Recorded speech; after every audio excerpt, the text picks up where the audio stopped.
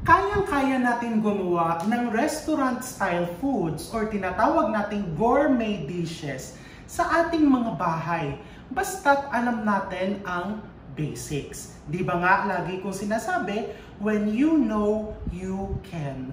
So ngayong araw, gumawa tayo ng isang napakasimpleng Indian or Middle Eastern dish. This is chicken curry. Na syempre, kailangan may ka-partner. This is flatbread. So for the flatbread, kailangan mo ng 2 cups of all-purpose flour. 2 cups. Buhusan mo ng 3/4 cup of water. Room temperature water. 2 tablespoons of olive oil.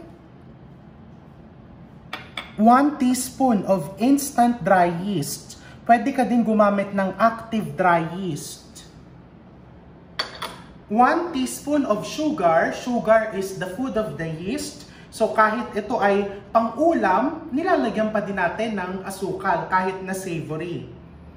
And 1 teaspoon of salt. I'm using sea salt. 1 teaspoon.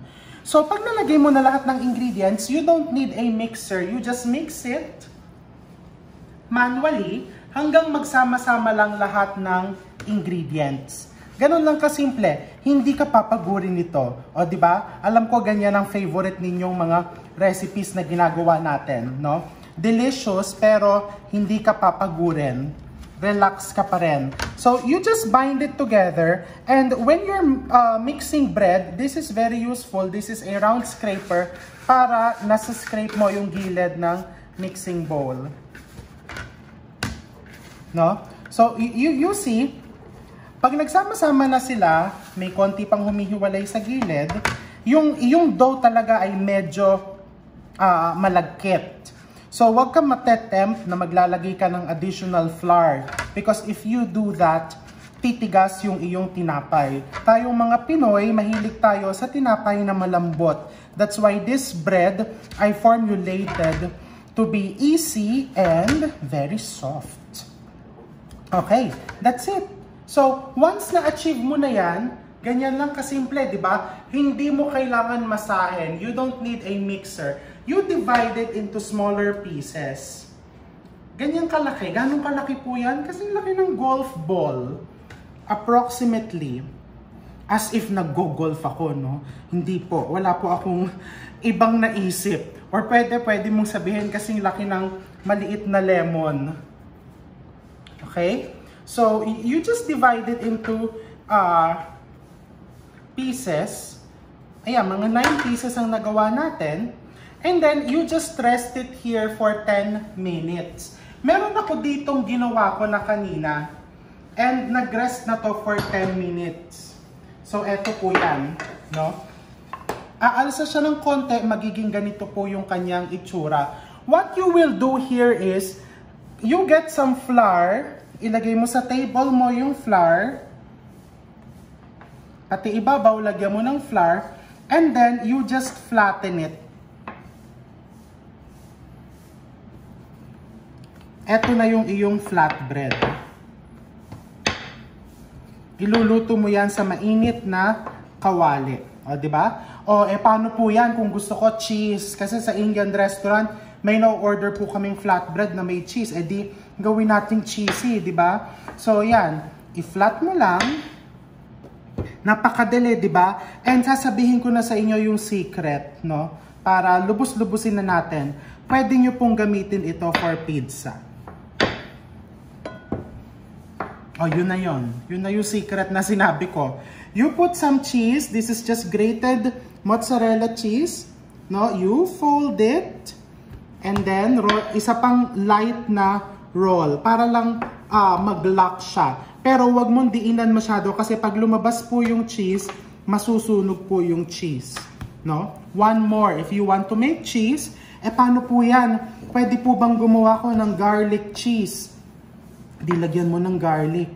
Diba nga, these are just the basics, and then it's really up to you kung anong variation pa ang gusto mong ilagay. No? Nasa sayo yan. Many of you, you are very, very creative. I can see your work. And I'm very proud. Fold it. Basta naninikit na po, lagyan mo ng konting flour. And then konting seal. Hindi po talaga yan perfect kasi ito ay kumbaga parang home style, or ang flatbread kasi in India is also a street food. So don't attempt na talagang ipa-perfect mong bilog, no? Okay na po yan. Actually, mas maganda po yan and mas masarap kainin. No? So, ang next natin gagawin is, iluluto natin to. So, di ba, ganyan lang kasimple. Alam ko, maraming magtatanong, pwede po ba namin i-ref yan? Pwede po ba namin i-freezer? Kapag po ganitong kadali ang isang recipe, huwag nyo nang sayangin ang space sa ref or sa freezer because you can easily prepare it from scratch anytime. So, next, iluto natin ito. You need a very hot pan. So, I'm using a non-stick pan para mas madali. And then, ilagay mo lang, wala kang lalagay na mantika, no? You just put your flatbread. Itong isa yung merong cheese, no? And then, ano yung hihintayin mong signal kung pwede mo nang ibaliktad? Aabangan natin yan, parang pancake. Makikita mo, nabubula na siya ng konti. Ibig sabihin, yung steam is natatrap na doon sa one side of the flatbread. So, it's time for you to flip it, no? The flame has to be very hot. Mainit na mainit. Bakit? Because you want to trap the moisture inside. So, when you eat the bread, malutong yung labas, golden brown, very nice crisp, but the inside will remain moist. Diba? So, ayan, mapapansin mo, pagka kin-close up natin dito, medyo bumubula-bula na yan. Talaga pong hinahawak-hawakan ko siya para meron tayong sense of authenticity. Kasi, I haven't been to India, but in Singapore, nakikita ko na in Indian restaurants, talagang hinahawak-hawak nila, kamay ang ginagamit nila sa pag-flip. Okay, and ito, see, medyo mas matagal talaga itong may cheese. Pero yung walang cheese, nakikita mo, oh, bumubula. And then I'm using this, kulang pa, konti pa. So, maliit pa yung bulang yan.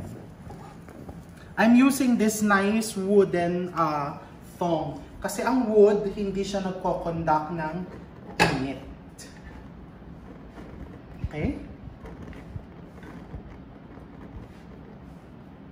It's very delicious, and we pair the curry with flatbread because traditionally, talagang yan yung ginagamit mo. Kumbaga, di ba, they enjoy eating na nakakamay. So, ito yung pinakapangsalok mo or pangkuha mo doon sa sauce ng iyong curry. Yan. So, nakikita mo, nag-brown na ng konti, pero kulang pa yan. Konti pa. And then yung may cheese, kailangan medyo bantayan mo lang kasi baka masunog yung cheese. Yung mga black na yan, ma-achieve mo yan by putting excess flour. And magandang magkaroon ng ganyan para talagang mukhang authentic yung iyong flatbread, no? So you want to cook it until it's brown. Hintayin natin mag-brown to, and then itutuloy kong lutuin lahat yung natira sa ating recipe. Maraming nagtatanong sa inyo, ano pong brand ng kawali ang ginagamit nyo? For my pans, the non-stick, I trust All Clad and Calphalon kasi makapal po talaga, and syempre, ang importante ay hindi basta-basta magagasgas yung non-stick coating. Okay? So, I will keep on cooking this. Ito, ganito yung gusto mong ma-achieve. And medyo mas brown pa, I will continue cooking this hanggang mag-golden brown yung ating flatbread. Pag ready ka na magluto nung next batch, punasan mo lang ng tissue or ng basahan yung mga excess flour para hindi sila nasusunog. Okay? So, itutuloy natin yan. So now, gawin natin yung chicken curry. This is very, very easy. So, you need to preheat your pot. So, I'm using a cacerola. And then, you will be needing 2 tablespoons of butter. Ilagay mo yung 2 tablespoons of butter mo. I'm using salted butter. Kung meron kang makikitang clarified butter or ghee, pwede mong gamitin yon. 2 tablespoons of cooking oil. I'm using olive oil. 2 tablespoons of minced garlic. This is 1 onion chopped. Ang daming spices, no? Talagang ang mga curry dishes, heavy with spices. Kasi doon talaga nanggagaling yung flavor. You need 2 tablespoons of curry powder. This is curry powder. Any brand na curry powder. 4 pieces of dahon ng laurel or bay leaf. Turmeric powder, 1 teaspoon. 2 pieces of cinnamon sticks. Kung wala kang makitang cinnamon sticks, lagyan mo lang ng pinch of cinnamon. Ngayon, ganong kasimple ito, ipakita natin yung nasa loob ng ating kaserola. So, you want to toast your spices, no? Kasi ang pagluluto ng curry, kapag maganda ang simula, malayo ang mararating. O, di ba may hugot talaga sa pagluluto, no? So, pag niluto mo lahat yung mga spices mo, you're actually bringing out all the flavors at this early stage. So, yung dish mo talaga, lasang-lasa lahat yung iyong spices. Malayo talaga ang mararating.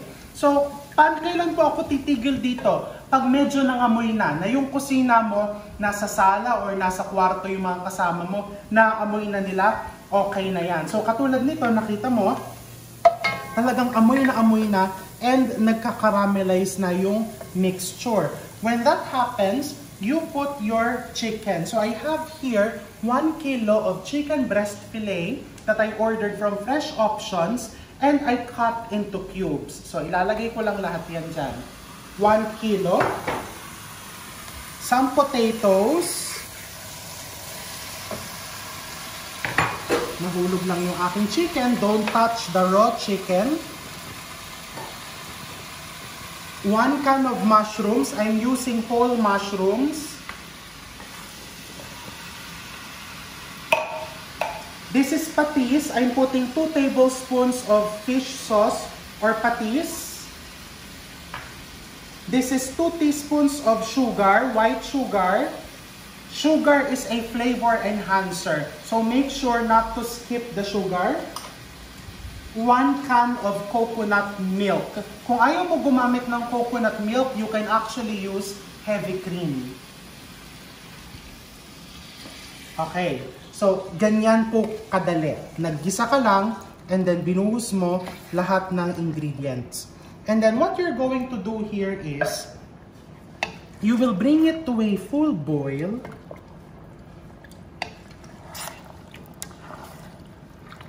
I-full boil mo lang. Hinahalo ko lang just to distribute all of the ingredients thoroughly.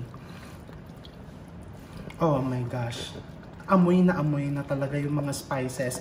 And kung natatakot po kayo, maanghang po ba yan? Hindi po yan maanghang. Pero kung gusto mong paanghangin, you can put cayenne pepper. This is cayenne pepper, mga half a teaspoon. This is totally optional. And then, meron tayong suka. Naglalagay lang tayo ng konting suka. Bakit? Dahil of course, tinuro ng nanay ko sa akin, lahat ng niluluto mo, lagyan mo ng suka para iwas panis. But make sure, when you put the vinegar, hindi ka na maghahalo. So ngayon kumukulo na yung mixture, kumukulo na siya, ilalagay ko na yung suka and hindi ko na siya hahaluin kasi maglalasang hilaw daw yung suka. And then I'm going to cover it, no, with the takip, a jar. Ganito lang, oh, may takip na ganyan para nakakasingaw ng konti. Around 5 to 7 minutes, luto na yung manok and yung patatas. Ganun lang kabilis. So, babalikan ko kayo after 5 to 7 minutes. So, after around 7 minutes, eto na siya. Luto na yung patatas and the chicken. The potatoes has to be pork tender. Patayin mo na yung apoy and then the last step is you want to mount it with 2 tablespoons of butter. Ang sosyal, di ba? Ano ibig sabihin niya mount na yan? So basically, naglalagay ka lang ng butter, no? So it will get the nice butter flavor, but off heat. Kasi pagka ang butter is napapakuluan, nag-iiba yung lasa niya, nawawala yung fresh flavor. So off fire or off heat, ilagay mo yung 2 tablespoons of butter or 3 or 4. Depende kung gaano kang kasaya. And then, kumuha na tayo for serving. Look, how nice. Etong lutong to, tinikman ko, maanghang siya kasi naglagay ako ng cayenne pepper. But again, kung ayaw mo ng spicy, huwag mong lagyan. Etong cinnamon, tinatapon na to because normally hindi tayo nag-garnish ng hindi naman nakakain. Pero kung gusto mong picturean, pwede din. Okay? And then, ang pinaka-garnish din yan is meron kang konting cream. Yan mong konting cream. Herbs of your choice. Yan lang kasi ang herbs namin. And makikita mo dito, binabalot mo ng towel yung mga flatbread so they will remain warm, no? I have here, maglagay ka ng isang plain, and then I have here yung cheese. Gusto kong mainit, pero gusto ko ipakita sa inyo kung ano yung, kung gaano siya ka-cheesy. Look, oh, di ba? Talagang nagse-separate yung, gagamitan ko ng kutsara, ha? Ang init kasi. Kitang-kita mo yung cheese, di ba? And then, to eat it, well, of course, perfect yan with rice. Pero, pwedeng-pwede ka naman magsaing, di ba? But I showed you the flatbread para meron ka din ibang variation. Pwede mong gamitan ng kutsara or you can go traditional, sasaw-saw mong ganon. Di ba? It's so good. Perfect na perfect. Para ka talagang nag-Indian restaurant, pero nasa bahay ka lang and ikaw ang gumawa lahat from scratch. So, magluto ka na. Alam ko, magtatanong, paano kung ayaw namin ng chicken? You can use seafood. Pwede kang gumamit ng shrimp. Pwede ka din gumamit ng beef, pero medyo mas matagal ka magpapalambot. Una mong ilagay yung beef, ihuli mo yung patatas, mushrooms, at yung ipagang sahog. So enjoy, have a great week, and stay safe always.